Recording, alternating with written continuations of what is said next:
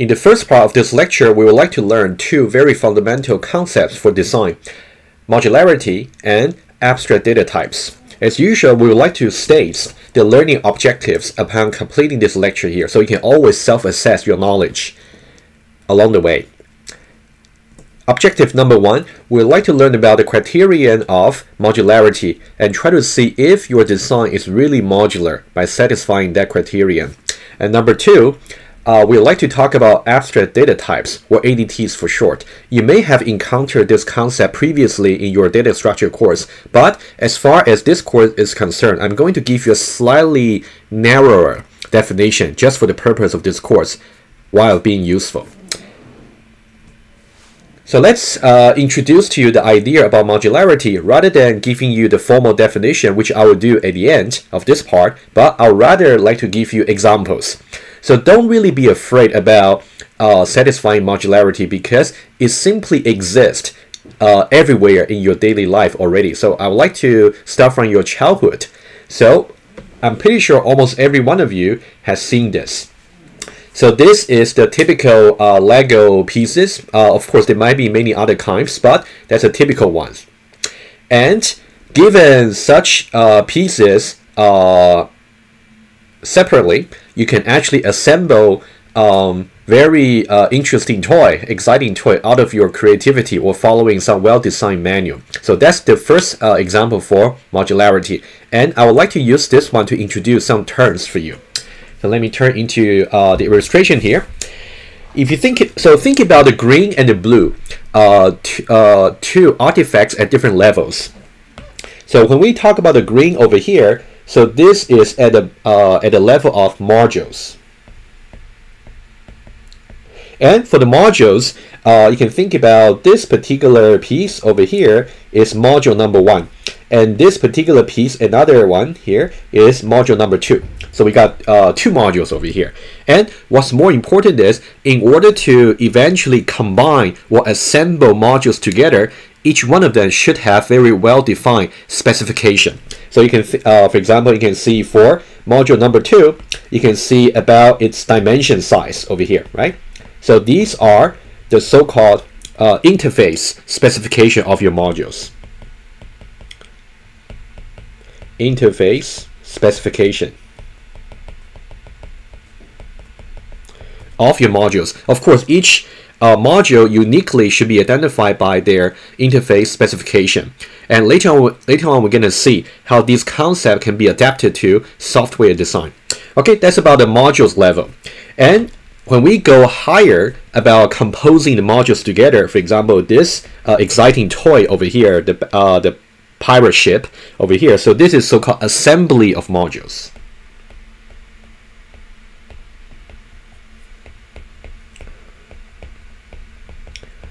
Okay, you can see all the concepts over here are very intuitive. You just have to know the terms over here. So we talk about modules, we talk about interface specification of modules, and we talk about the assembly of modules. And notice that many of the pieces over here may have multiple instances in the assembly, and so they can be reused. So reusability as well is a very important concept. So reusable for all the modules in the final assembly. Okay, so that's your first example. Hopefully that really makes sense. And let's go on to the second example. Okay, so we talk about interface specification and assembly architecture. So you can think about the architecture is really about how you assemble different modules together in a way that will suit your purpose.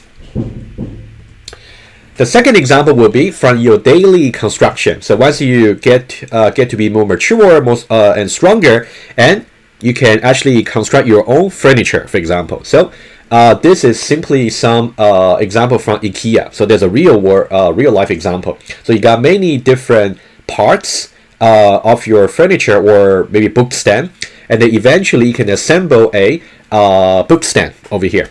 Okay, again, let's just revisit the concept we just talked about. So let's go to illustration here, and this one here, very similar. So again, let me just, some repetition might be nice. You can think about this is one module here. Let me be careful. This is one module, module 1, and this is simply just another module, and module 3, module 4, and so on. And so these are the modules. And then over here, let me make it a little bit larger here. You can see this is actually maybe some part number which can be linked to their interface specification. So it's still very crucial for every module or every equipment in this case to be specified with precisely how they are supposed to fit in the bigger context. So you can think about this will be the interface specification. And apparently on the right hand side, so now this is how the modules will fit together. So you can think about this will be the final assembly. And now you can see two instances of the same module are being used. So that's really about the reusability of the modules.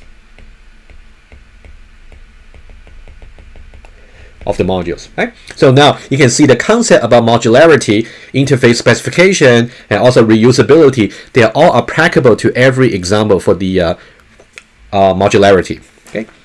Okay, that's about the second example, and let's go to the third one. So let's move a little bit closer to our discipline. Let's say computer architecture. For those of you who might be taking some computer organization or architecture course, so this should not be strange to you. So motherboards are built from functional units, for example, CPUs. So what will be the module over here? So let me simply switch to the illustration here very quickly.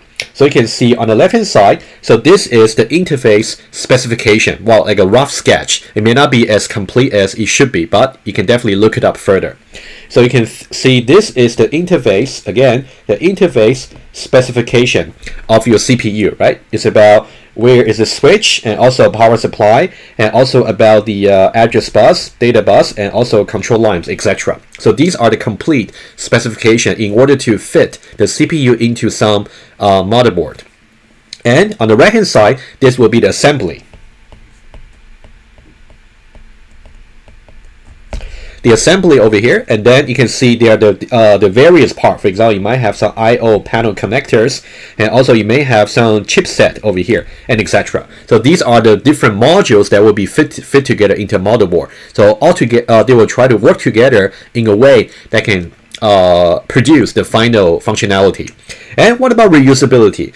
Well, in this case, well, of course, some motherboards may have more than one CPUs on it. So in that case, you're really reusing maybe different modules of the CPU.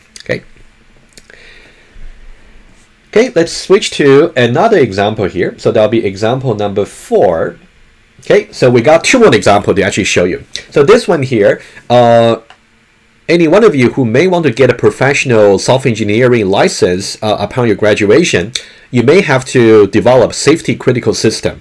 And for safety critical system, it's really important for modularity to be the case, to be present, because you want to make sure when you build your system, rather than building a single complex module at one go, you really want to develop individual modules.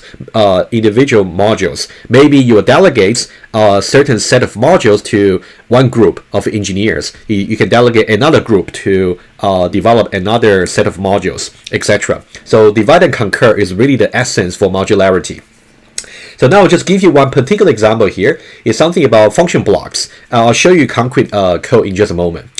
Let's say if you want to develop some nuclear shutdown systems, and then you really want to set up some alarming system. For example, let's say if you're monitoring you're using monitoring sensor to monitor the temperature of your nuclear reactor, and as soon as the reactor's temperature goes way too high, you have to trip to shut down the system.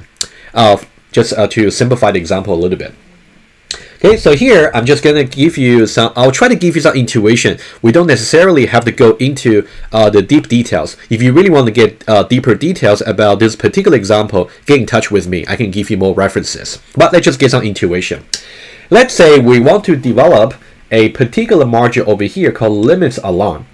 So limits alarm is simply just a unit that's going to check, for example, the temperature for your nuclear reactor should have a limits.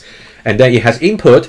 It has the various input 1, 2, 3, and 4. So you got 4 inputs of real number type, and also you got 4 outputs 1, 2, and 3. 3 outputs. So a very fundamental part for the interface specification is the inputs and outputs. The least you should specify will be their types. For example, Boolean or integer or even string. And then this one is a little bit small, but let me just move on to iPad here. I'll enlarge that to show you. Okay. So now we just talked about the interface input and output. Let me just annotate. That might be easier for you. You can think about this part here is the input for your part of your specification. And this part over here is the output. And of course, output types. And then this is actually the module name. This is actually the module that we may want to build or we may want to reuse. And then, so this part here is a little bit like a textual version of the interface. So this will be the interface specification. You can see over there, we're trying to say these are the inputs and these are the outputs, and then you're trying to give some informative comments to tell you what, how each input or output is supposed to work with outside. And then, as part of the interface specification, you may want to give some informal requirements about how it should work. So I'm not going to go too much detail, but I just want to give you some information. You can think about the curve over here is like how the, let's say we talk about temperature. We are monitoring the temperature for nuclear reactor. Let's say the curve over here is about how the temperature changes over time. And then, so there are some critical regions that you have to worry about. For example, let's say this particular region tells you that the temperature might have gone too high. Okay, so this will be the temperature gone too high. So that means as your signal actually go from the beginning, so now it is okay, it is okay, it is okay, but now as soon as you go above certain limits level over here, you have to somehow trip the alarm, or in this case, I'll simply set one of the output over here. If you remember, QH over here is one of the alarm outputs. So now in this case, we're going to set the QH value to be 1, which means true. So we're going to set the alarm to be true. That means your temperature is way too high. Okay. There are also other regions over here, so-called hysteresis regions, but we're not gonna touch that. It's a little bit more technical. But again, if you want to get more information for this particular setup, get in touch with me. I'll give you more references. And finally, if you look at the assembly over here, again, this is assembly. Let's see how the assembly works. So I would say this is so-called a function block diagram. You can each individual module is a function block, and this particular assembly, it's a little bit more programming oriented. And later on, when you draw your design diagram for your classes, object-oriented classes, it will be somehow similar to this. We'll see another example in just a moment. Okay, you can think about like this. Let me just say each one of the modules is going to be blue. Okay, you can think about this is one module over here. This is just another module over here, and this is module number 3, and this is module N. And this is just another module. Okay, so we got all these modules work together. So how do they work together? Each one of them should really take inputs and generate output. So the way to think about it is like this. You can think about for module number 1. So you can think this is like a division module. So division module is going to take some input over here, and then it's going to generate some output. And the output itself can be reused as the input for other modules. For example, this particular output is actually reused as one of the inputs for this particular module over here. And that particular module is going to generate something, again, the output, and that will be treated as the input for this overall module. So you can think about the input and output for each module is actually working together, interacting together to overall, we're going to eventually generate this particular output for the limits alarm. Okay, so that's about the diagram here, but just want you to get an idea. Modularity is really about to divide your problem, your solution into individual modules. For example, you can have module 1, module 2, module 3, and etc. And then each module has a well-specified interface, input and outputs, and some more precise definition about how they should work individually. And then you want to concur by actually combining all the modules together so they can produce some ultimate output. Okay, so finally, I would like to give you just one more example that's directly relevant to this particular course. So now that we have seen 4 examples of modularity, modules versus assembly. So now, how is this directly applicable to our course? So modularity simply occurs everywhere, but now we want to apply it to software design. So now software systems are composed of well-specified classes. So now in the context of object-oriented programming, like in Java or IFO, so each module is basically a class. Okay, and then so this will be an assembly, a sophisticated assembly that eventually you have to know how to develop on your own. Remember, I mentioned before, you're going to be given complete freedom for some lab or your end of semester projects to define your own classes. This is one example. I'll just give you a little bit idea. Okay, let's switch to this particular diagram here. Let me just make it a little bit larger so you can see it. Let me just point out the terminology that we talked about before. You can think about this is certainly one class. That's module number 1, for example. And then this is just another module over here. However, you can see that module there is put with many more details. So when you actually produce your design diagram, you don't necessarily have to supply complete details for every module. For some module, you can simply show their name. And for some modules, you have to give complete specification. For example, for each one of them, you may need to say, for that particular class, what is the invariance? And then you have to, since you are trying to communicate ideas to your customers who may not know about IFO or Java syntax. So the best language of communication in this case would be mathematics. So that's why you can see we are using universal quantification over here, and also we are using the SAP membership symbol here. So we'll see more about how you can do design diagrams later. But for now, you just have to understand, in the case of software design, you have to make sure every module or every class, if necessary, should be shown in precise details using mathematics. Okay, so now that's about how module can be occurring. So now we should really talk about how we can connect them together. And remember, in the lecture number 1, I mentioned there are 2 ways to connect your classes. Either you can do by client supplier. So this is one possibility of client supplier. And remember, you should always connect from client to supplier. So now in this case, this is the client class or client module, and this is the supplier module. And you can see we got many instances of client-supplier relationship in this case. And then, other than that, we also have inheritance relationship, and this is one instance for inheritance relationship. You can see, for example, sorted map cursor is a subclass of iteration cursor.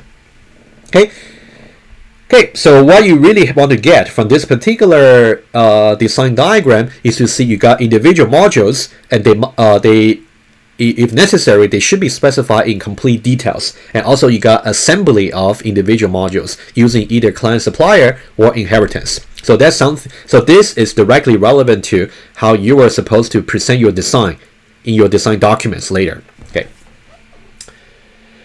Okay, so we have seen 4 examples already about modularity. So now I would like to give you the formal definition. So hopefully now you have enough ideas. So as I present each ingredient of the definition, I'm going to refer back to our diagram just to remind you. Okay, so I'm going to define modularity using 3 aspects, basically 3 phases.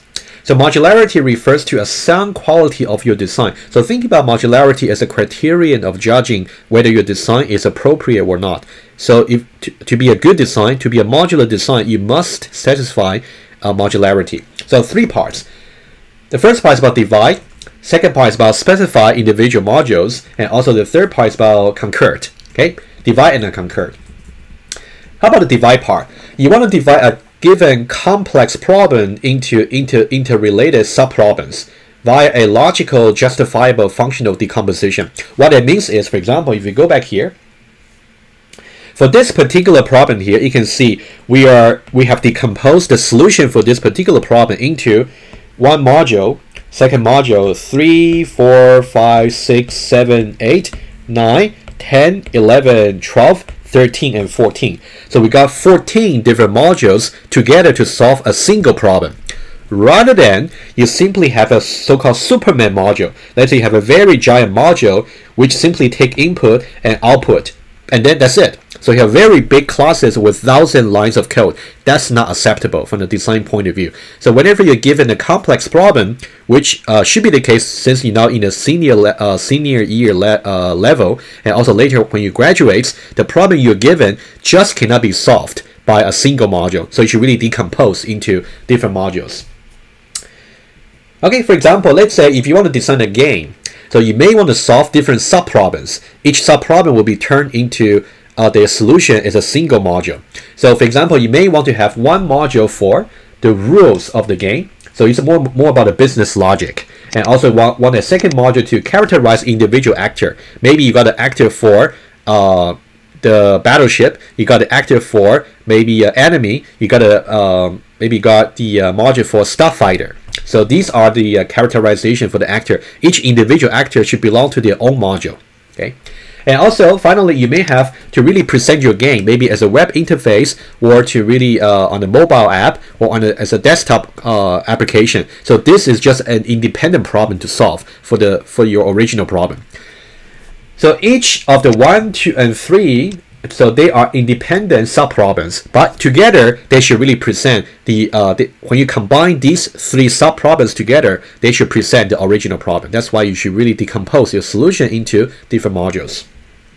Okay, the second step would be to specify each sub-solution. For each sub-problem, you should have a sub-solution as a module. Okay, and for each module here, you should have a very clear interface. Again, if you go back to this particular example here, for example, you can see let me just show you another one. For this particular module called sorted ADT, and that one there, you should really have a very clear and selective presentation of its interface. For example, you may have to present invariants, and for every feature you have to present require for precondition and also postcondition if necessary. Okay. So it's really important for the second step for individual module to really be clear about how they can be assembled together. Okay, inputs and outputs, and also the relationship between input and outputs. Remember in lecture 1, we talked about the postcondition being relating the pre-state values and the post-state values. So now in this case, whenever you talk about input and output, input should satisfy the precondition, and the output should really be related to the inputs in a way that will satisfy the postcondition. Okay, so that's something you will have to keep reinforcing throughout the course. Okay, so for those of you who took the Unix and C programming course before, so there's a Unix principle to say do one thing and do it well. So now every command in your Unix, for example, ls command to listing all the directories, or cd to change to some other directory. So each command is solving a particular sub-problem. They are not trying to do more than one thing. So that's really the Unix principle that coincides with the modularity criterion. Okay, so now in your case of object-oriented design, each class will just be a module. Okay, so every module is a class. Each class is a module. We cannot use the term sometimes interchangeably. Okay, of course, if you don't program in object-oriented programming language, in that case, a module may correspond to other things. For example, if you program in functional programming, it might just be an individual function or individual file. Okay, but in our case, it's a class. Okay, the third phase will be to convert the original problem by assembling sub-solutions, right? So now you can see in the concur stage, we have to assemble in either client-supplier or inheritance. You can see we assemble using client-supplier, assembly using inheritance, and then we try to connect all the relevant modules together to present. So the blue boundary over here represents the ultimate solution for the clients. So when the clients of course they don't have to understand how the internal architecture works, but for you as a designer, as a supplier, you have to divide into individual module, specify individual modules, and then to combine them together using assembly, either client supplier or inheritance.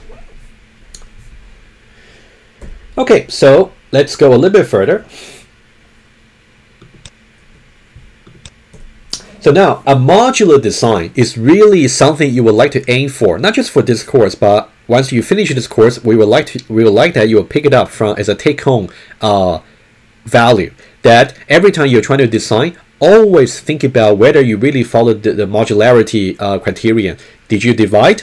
did you specify and did you concur by assembling the modules?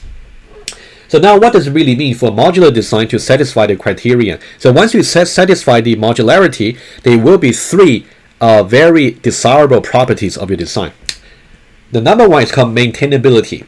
So which means every time if you want to fix some issues, you only touch the relevant modules. For example, for my particular problem over here, if I notice that there will be some maybe change on the functionality requested by the customer, or if I find some bugs in my modules, I don't necessarily have to touch everything that's in my system. So for example, there might be something wrong about the sorting. So I only have to touch this particular module. So this is the only, so I shouldn't put a cross. You can think about this is the only module I have to fix. I only touch that. Whereas all the other modules, I can keep them untouched. So it's very important to see that, okay? It's about maintainable, so you don't have to touch everything every time you want to fix something. Extensible, every time if you want to introduce some new functionality, you can introduce them by adding new modules without polluting everything in the system. For example, if I go back here, maybe I want to introduce another module for searching. So what I can do is, let's just draw it. You will just introduce maybe another module over here and for searching. Once I put a new module there, and then I need to think about how can I connect that particular module to everything else. For example, you might just decide this particular sorted map is actually going to use the search as a client. I'm drawing a client-supply relationship over here, right? So client-supplier. Okay, just one example how you can extend your system by adding modules rather than touching everything. Okay, and also it's about being reusable. Okay, I also talked about reusability already. So now you can see that once I design this particular search module over here, it can be reused by everything that might demands that. For example, not only that, the sorted map module can use the search module, and also let's say iteration cursor. Maybe you also want to use this particular search module. So I can just draw another client-supply relationship over here. Just another one, right? Reusing the same module without duplicating the design or duplicating the implementation.